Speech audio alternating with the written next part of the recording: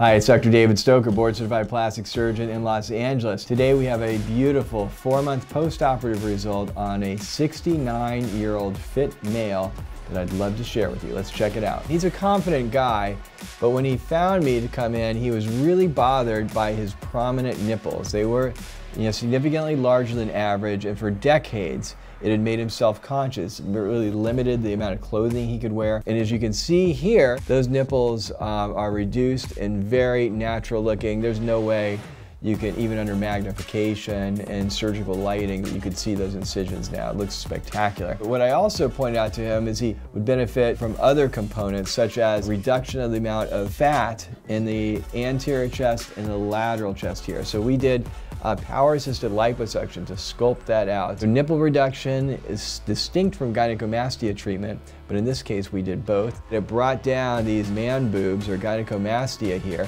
so that he has a more masculine form, more fit form, without the extra tissue. He likes to run on the beach, and his breasts were bouncing, his skin was bouncing on his abdomen and chest. Now he's just tight, and I know that it feels good for him to do that. This is Dr. David Stoker, board-certified plastic surgeon in Los Angeles. If you are interested in gynecomastia surgery or nipple reduction surgery, you've got to check out my website, drstoker.com. We've got over 10,000 beautiful before and after pictures on there for you to review.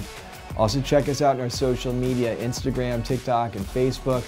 And on our YouTube channel, we have over 600 videos so far.